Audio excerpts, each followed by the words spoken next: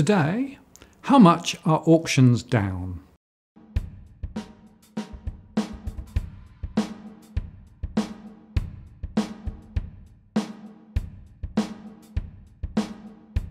Hello again, I'm Martin North from Digital Finance Analytics. Welcome to our latest post covering finance and property news with a distinctively Australian flavour. Today I want to look in more detail at the auction results over the past couple of years. I made a post recently which explained why we must take the auction clearance data from both Domain and CoreLogic with a large pinch of salt. See auction results under the microscope. But that said, Domain's latest data from yesterday's auctions shows that volumes and values are well down. Anyone who wants evidence of how much the market has slowed, then just compare the 1.4 billion each week a year ago with the 486 million today. The clearance rates will drop as more results come in. And it seems the volume of auctions initially listed compared with those that go ahead are also significantly lower now. But I've been looking back over the past couple of years with a focus on the total value of property sold each week at auction. I've used the Domain datasets for this analysis. We can chart the rolling average over 4 weeks of property sold at auction by value. Sydney and Melbourne tracked each other until around July last year. But since then, Melbourne has been running at a higher rate than Sydney. The total value cleared each week is somewhere between 1.6 billion at its height in 2016 to around $600 million now. But the trends are not necessarily that clear because of events such as holidays. However, if you overlay a trend line, then it's clear that the average value of sales closed at auction in 2016 are significantly higher than they are now. There was an initial fall-off in early 2016 as the 30% speed limit for investment mortgages started to bite.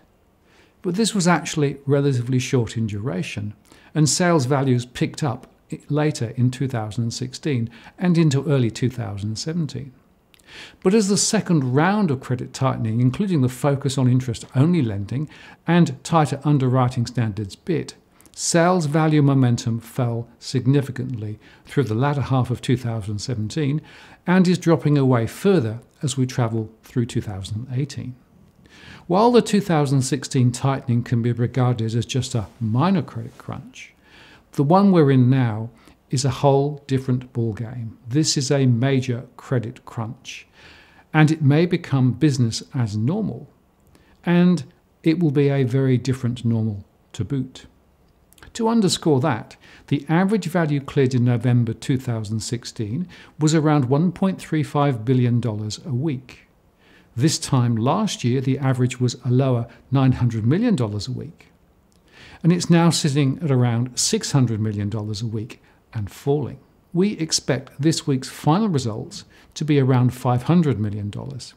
So sales values are 1/3 down on a year ago and more than 50% lower than 18 months ago. This is a significant correction. This drop is explained by a smaller number of auctions and also the fact that lower priced property is selling faster relative to the upper echelons of the market. We discussed this in yesterday's Property Imperative Weekly. But it is also explained and correlated with the tightening in credit. As we've discussed before, credit availability is the primary driver of home prices. Less credit means less demand and falling prices. As we expect continued market tightening, as credit continues to be controlled more tightly, we should expect auction values and volumes to continue to languish.